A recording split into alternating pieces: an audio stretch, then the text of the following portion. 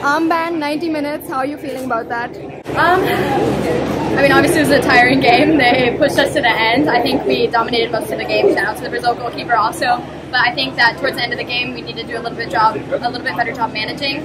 They did present us with a lot of challenges, so props to them. But overall, I think we dominated the game, and I feel okay about our performance. And I think we're still in a good position to win the groups. One of the toughest things to do is to concede before halftime. What was the talk in the dressing room? I think the most important thing for us was just keep our head up, bring up more energy because we knew they were going to come out even harder since they got that late goal, and just keep doing what we were doing in the first half because we just needed to be more clinical and comfortable. And your presence on field is always felt and visible. What tips do you keep in mind when you're out on the field?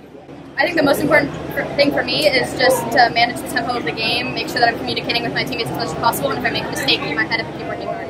And midfield alongside Mia, how was that tonight? It was good.